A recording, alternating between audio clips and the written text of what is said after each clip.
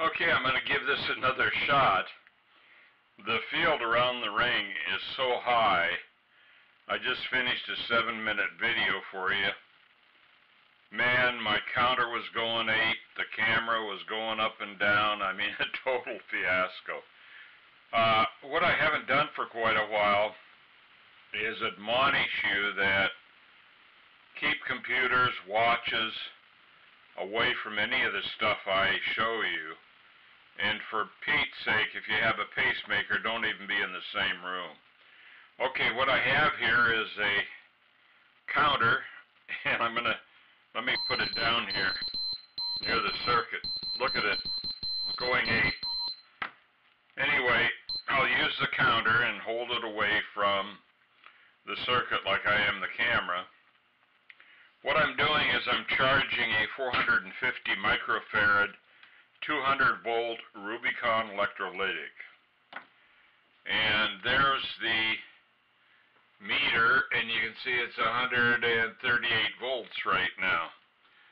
So what I'm going to do is we'll of course lose a couple of seconds since I'm operating one-handed here. But I'm going to short that capacitor out, start my timer, and we'll see how long it takes to get back to 100 volts. So watch me short it out and hope I don't get shocked.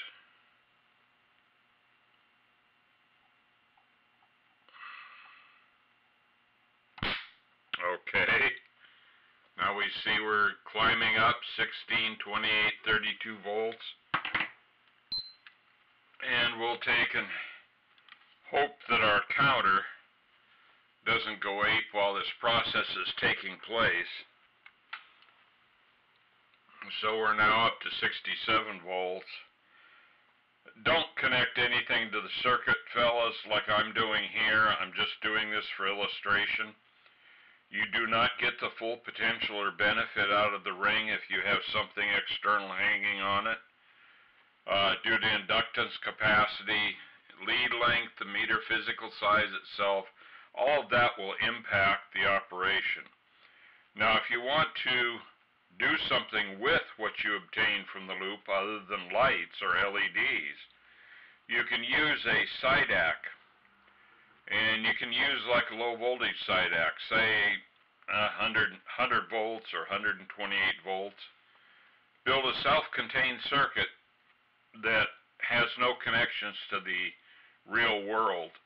When the SIDAC gets to the proper point and fires, you can put it into a 40-watt light bulb or whatever.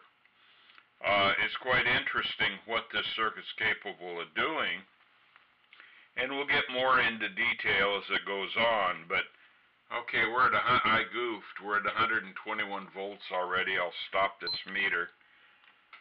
Okay. It got to 121 volts in 1 minute and 25 seconds.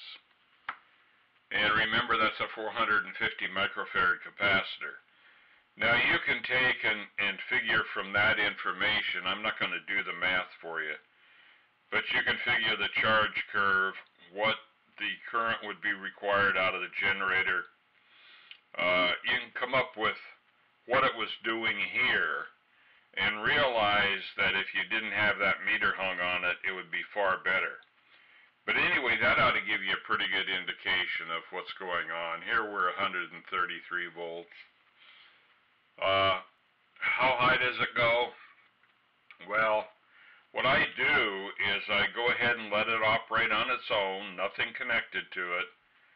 Then I take and immediately grab the leads and clip them across the capacitor to see what the voltage is, hoping that the leakage in the capacitor isn't great enough to make a significant difference between the time I get the leads on it. As it turns out, unless you're using small capacitors, there's no real problem. So anyway, I said I'd put this on. There were 137 volts. Short this thing out again.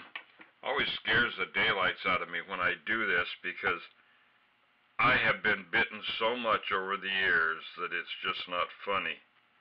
And I don't appreciate it. Okay. Well, that's enough for today. I'll go ahead and put another video up for you, and we'll we'll explore this a little bit deeper. There we are, back to 50 volts already. Okay, thanks for watching.